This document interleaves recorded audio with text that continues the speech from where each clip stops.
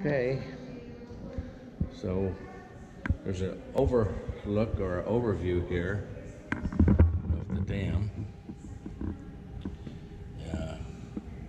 Nice view. 700 something feet. This is the downstream side, obviously, of the dam. There's the generating station down there. There are 17 turbines down there. I don't know how many on one side and how many on the other. The dam is like over 600 feet wide at the base and only about 45 feet wide at the top. Of course, this is in addition to the video that we saw yesterday.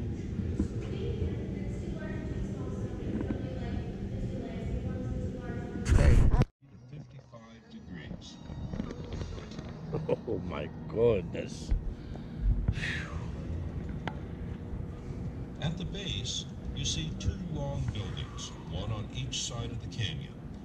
These house the 17 generators that create the electrical energy that provides the funding for the operation and maintenance of this facility. Makes you dizzy, This huh? allows Hoover Dam to operate without the use of taxpayer dollars. You'll notice the roofs on both buildings appear to have wires coming out of them. This is called the takeoff structure. From the takeoff structure, the wires carry the electricity up and over the canyon walls at 230,000 volts. Holy cow. The towers that support and direct the wires are leaning into the canyon. These are cantilever towers, designed to ensure that the wires do not touch the walls of the canyon and short out.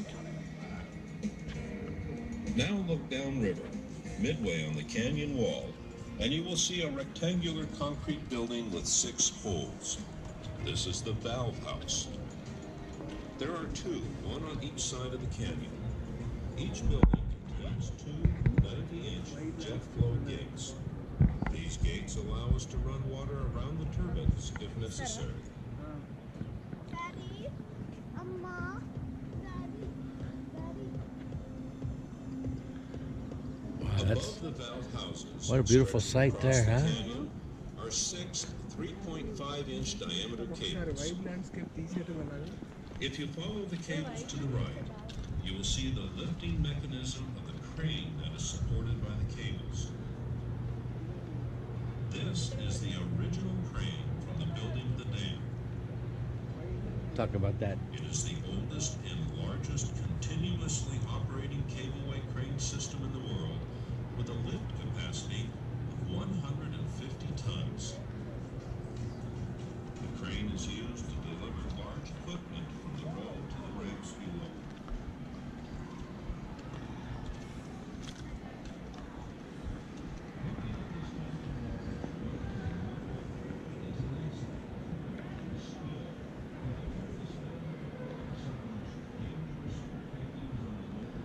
Wow, what a sight.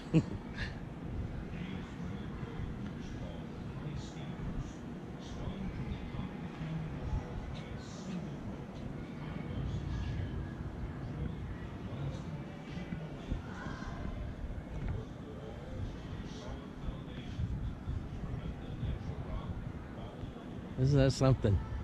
Beautiful, huh? Yeah. It's kind of makes you dizzy though, looking that far down. It's only like 700-800 feet down, but geez. Can you talk in it while we stand over this? You know, What? I don't know, like a selfie. A selfie with the video? What, to prove that I'm here? Yeah, prove we're here. Yeah, we're here. Got our tickets and our Got our tickets. wristbands. Yeah, we took the full tour. This is phase 2. We watched the movie already. Phase 2 is to come over to the museum and then come up to the observation deck. We have about 15 minutes to get down to the next phase, which we don't even know. They see our wristbands and they go, okay, you're in this group here. This is where you're going. So, not sure how long it takes. I know we're going to get a tour of the power plant. And I think one of the tunnels, I don't know if it's a spillway tunnel or what. but I think we're getting a tunnel, something. Anyway, we'll let you know as we go through. So, okay, that's it for now.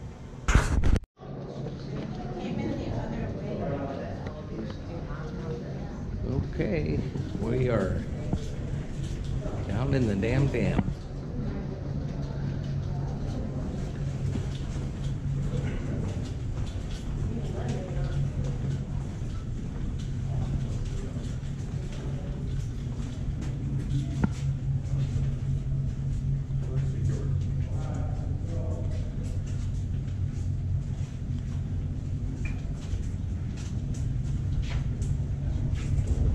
Yeah, look at that door. Steps coming up. Yep. They're actually going down, but thanks for that.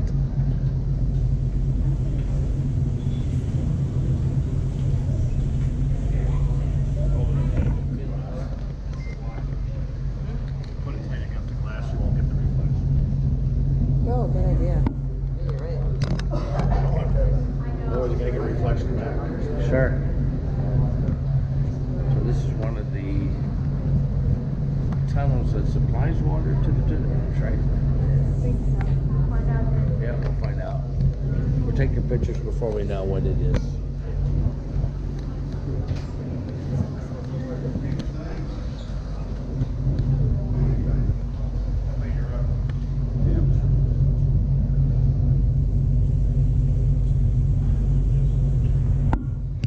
Again, folks, I'd like to welcome you to Hoover Dam.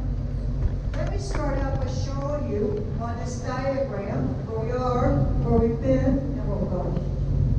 You start your tour up top here in Nevada side of Hoover Dam at the Visitor Center. We've got 537 feet. We're 164 meters down. Now we're standing right here where the show line is and where the original diversion tunnels. Our next stop on tour, we're going to go up and see those generators. Now, if you look outside either window there, you see one of our 30-foot diameter penstock pipes. That pipe is one of the pipes that is used to carry water to the generators.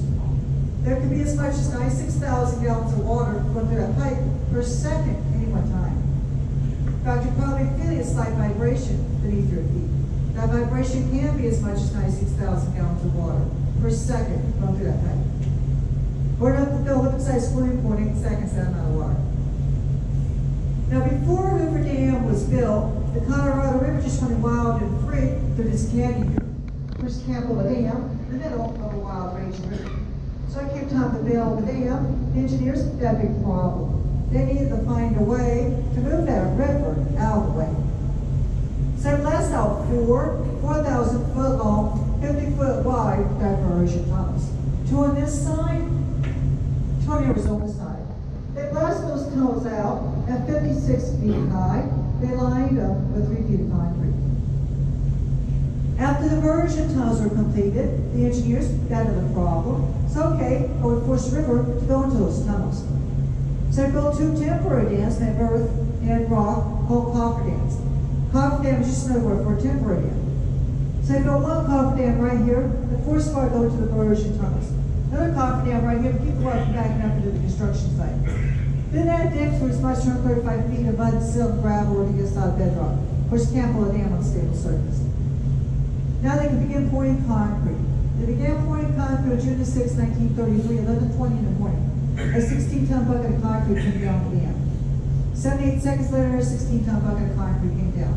78 seconds later, a 16-ton bucket came down. They continue that pace 24 hours a day, 7 days a week, for almost 2 years. And they finished up on May 29, 1935. Once Hoover Dam was completed, they didn't need this lower coffer dam anymore, so just blew it up so we could put it really downstream. But the upper coffer dam they left in place. Now it's covered by Lake Mead. Also, 1/3 of each diversion tunnel they didn't need to use anymore, so they plugged them up with 1-foot concrete plugs. So there's your yellow and overuse. So 1/3 of each diversion tunnel are overuse. Now the other 2/3 of each diversion tunnel are still in use. Hoover Dam is 726 feet tall, or 221 meters tall. It's 660 feet thick at the base, or 200 meters thick at the base, 45 feet thick, or 13 meters thick at the top. Hoover Dam is made of approximately 6.6 billion tons of concrete. called two-lane highway from San Francisco, California, all the way to New York City. Water comes from Lake Mead, then just through 4 intake towers. Now you've seen the intake towers. Those are towers of clock face you see outside. They look like a flowing lake. So water comes in through gates in those intake towers.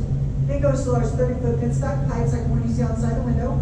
There's small 13-foot pinstock pipes, goes down each generator, spins the generators, goes on downstream. There's one other way to move water, and that's through our spillways. Now spillways throw it back like an overflow drain in your bathtub. If your bathtub starts to flow, you want the water to go over the sides of the tub and onto the floor. So it goes in and drain goes on out. Well, suddenly here, if Lake Mead starts to flow, water goes through spill.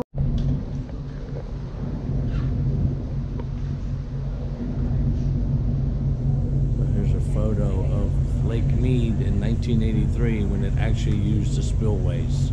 It's the one and only time that the water ever went over into the spillways.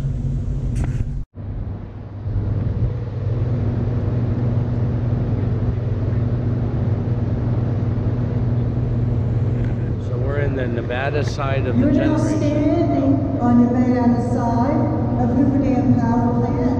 We have generators on this side. We have another room, just like this, on the Arizona side, with another 9 generators, for a total of 17 generators here at Hoover Dam.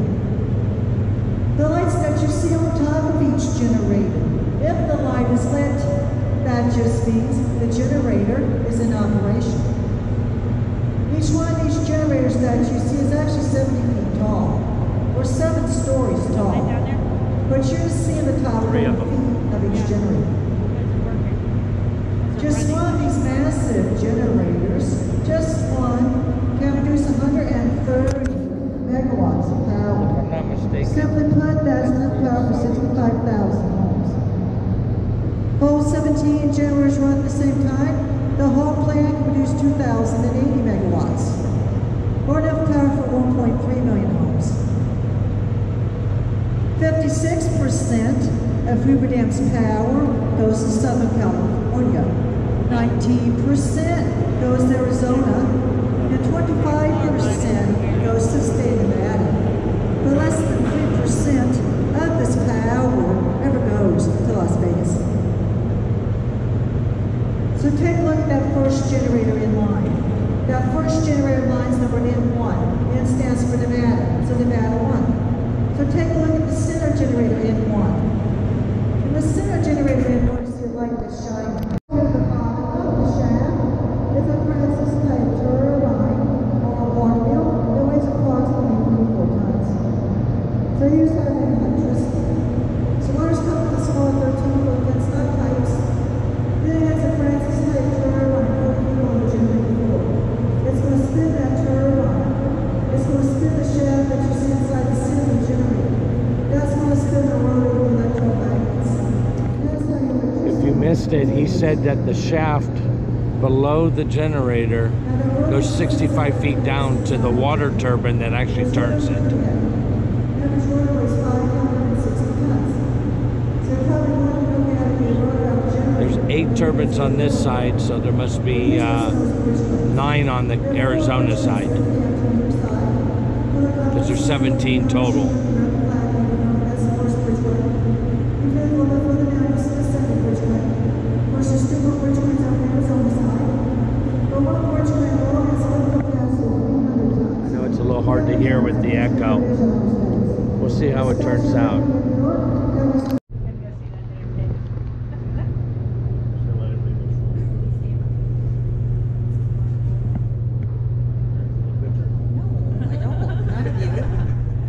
See, she should have went with Damn Ingersoll Rand, guys.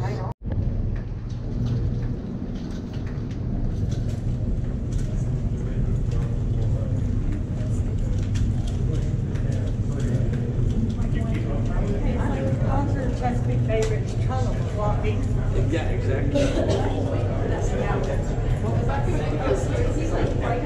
Now remember, the base is only 700 and some feet, and that's where we're at here at the base. He's the lineman. And he's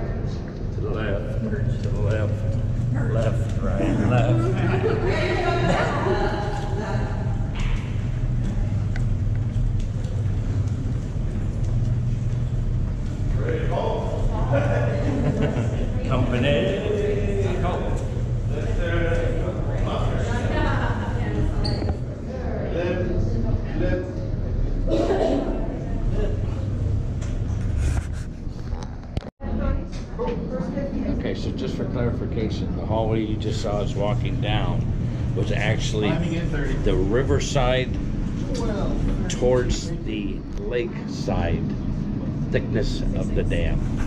Okay. All right, we're down at 975 now. 975 feet above. Watch your step. Above sea level. Oh. Okay, we're walking down a tunnel that you can see downstream of the... Now with that pipe there. Exactly 5 miles. Downstream of the dam. We're walking through the thickness of the dam right now. And we're going, okay. And we're going to look out one of the vents. What's down there? Hang on. I don't know, jump. Oh, just go. I wonder how far down that goes. Jesus. This is that. Tombstone vent. It looks so low. Hey, that's the water down there. Our family would fit. Don't care. Don't care. I don't have to So why were you guys all afraid to go stand on that? Because that was probably put there 35 years ago, and there were a lot thinner people that walked across it. It's just water down there. All right. Are you gonna watch your So this is one of the dam vents. All right, we're on again. We are in the vent of the dam, which is on the downstream side. You saw it on my previous video, the vents that were in the side. Well, now we're standing behind one of those grills. So one quick look downriver, and we have a line behind us. There we go. We have to do this carefully. They have warned us. Phones have been lost here. There we go. Boy, I hardly see it. I know, can't see it. But it counts, huh? It counts, that counts. Pretty ingenious though, huh? They made these little indentations for lobes. So, yeah, so right here is where they're inspecting a crack. Now there's hundreds of these little tiny hairline cracks in the dam. That's just a product of the concrete. Concrete's gonna naturally crack. Unless it gets over a certain threshold, I don't know what that threshold is, but unless it gets over a certain threshold, we don't have to worry about it. But they're measuring and marking them just in case. So when they find a crack, what they're gonna do is they're gonna mark with chalk, they're gonna record the measurement and the date. In this case, the measurement is 0.01, which means 1/100 of an inch. They first inspected June 15th of 1942. Oh, we're good. So why are they measuring and marking them? Well, so later on, they can come back to the same crack, measure it again, see what's going on with it. It's gonna get bigger, if it stayed the same, That makes sense. what's going on with it. Now, the state that never had a crack big enough to have to worry about. So what would they do if they found one? I have no idea. They probably don't either. Maybe Gorilla Glue or something, I don't know. This is probably made better than the bridge that collapsed in How often they Minnesota. inspect? Yeah. Every 3 months. Every 3 Put months? so quick these days that. And so when you're walking through this tunnel, you'll find all sorts of markings on the wall. You'll find markings like that where they're inspecting cracks. You'll find what looks like engineers are doing calculations on the wall. You'll also find just plain graffiti.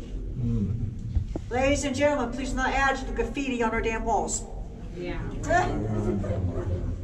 Mike was here. You can say that. Jokes.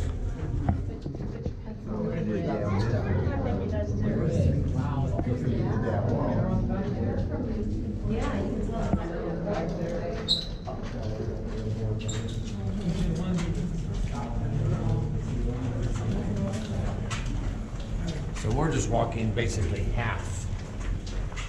Because they dropped us down from the generator. Look at this, looks like a big crack, doesn't it? It's not. Everybody just, there you go. Seam from the pour? Huh? A seam from when they poured it? Yeah, exactly. Expand it. Okay, right there's good. Huh? Stephanie. Stephanie. Stephanie was here. Where you were here? 07. All right, so right here's one looks like a big crack. Goes all the way around. It's not a crack. It's actually what's known as an expansion joint. So where two concrete blocks come together. One concrete block begins, another concrete block ends. You see, Hoover Dam was built in a series of interlocking concrete blocks, sort of like a giant Lego set. This is so massive a project, in fact, the largest government project in history up at that time, they couldn't just do one single concrete pour, so they poured in sections, in blocks. And each of these blocks are all 5 feet deep, but they varied in size. Smallest blocks are around 25 by 25 feet. Largest blocks are around 50 by 50 feet. All the blocks are 5 feet deep. And so what you do is just keep it up in concrete, the concrete block 3 to 5 inches at a time, keep it up in concrete. You fill that block up. Once you get that block filled up, then you go over someplace else today. Fill that block up 3 to 5 inches at a time. Once you get that block filled up, then you go over someplace else today and do the same thing. Now if the semi-terrace can go back to the previous block, pour another block right on top. So interlocking blocks of concrete stacked all the way up. So how they formed these tunnels specifically? Well, they had the wood forms already in place, and then they poured the concrete over the wooden forms. And when they got done with the wooden forms, they took the wood forms out, but left the imprint of the wooden forms. And that's what you see here is the imprint of the wooden forms that they used. Now the wood they used to form this tunnel out is cypress wood. So why cypress? Well, at that time cypress is cheap, is readily available. Second of all, cypress is more water resistant. There's less rotting with cypress. Most important reason why they use cypress? Cypress is a very oily wood. There's a lot of oils in that cypress wood. And because of the oils in the cypress wood, the wood forms were able to be released more easily from the concrete. See, it's all about speed, ladies and gentlemen. You have to remember they were pouring a bucket of concrete somewhere on the dam every 78 to 90 seconds. That'd be very fast, that'd be very efficient. That's why the cypress wood. The cypress came from Florida and Louisiana. Did you say how many tunnels are like this in the dam? 9 inspection tunnels. 9 inspection tunnels. Okay, thank you. On the earthquake sensor, there's a sign that says, "Do not touch or kick earthquake sensor." As you pass, please not kick the damn box. And now I'm going to show you the emergency escape route. No. I can't. Now we'll see if you can. Emergency escape route. Going down. And going up. Going up. I'm dead. I'm not afraid of heights. Okay, so there's the 2 generating stations. We were in the one on the right when you saw those generators. And about 3 of the generators, I believe, were running. And then the 2 smaller buildings above that are I want to take a picture of that. kind of like a pressure relief valve. If there's no generators running, they let the extra water come out of those. And then if you go way down there where that concrete pipe is coming out of the rock on the right, that is basically your spillway overflow, which has only been used in 1983 when the lake was actually full.